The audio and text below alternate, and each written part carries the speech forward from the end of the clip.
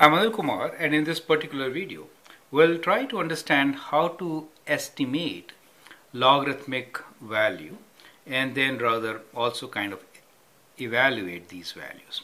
So the question here is kind of interesting. It says determine which is greater, log to the base 2 of 9 or log to the base half of 1 over 16.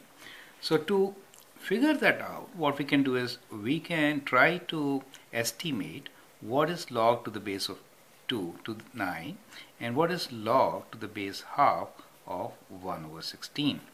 Now this seems to be simpler, so let me start with that.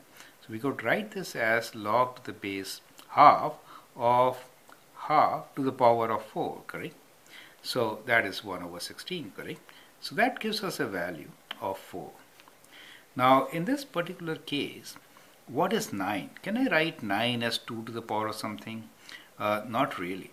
So what we really know about 9 is 2 to the power of 3 is 8, right? And 2 to the power of 4 is 16. So 9 is kind of 2 to the power of 3 point, let us say 1, 2 or something like that. But definitely it is less than 4. Do you see that? It is less than 4. And since it is less than 4, we will say that this value is actually less than 4, right? This value is less than 4.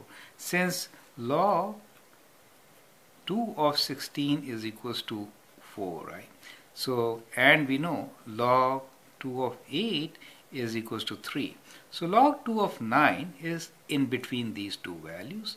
It is definitely less than 4, and therefore we can say log to the base 2 of 9 is less than log to the base half of 1 over 16, right? So that could be a good estimate and the kind of answer which you may get, right?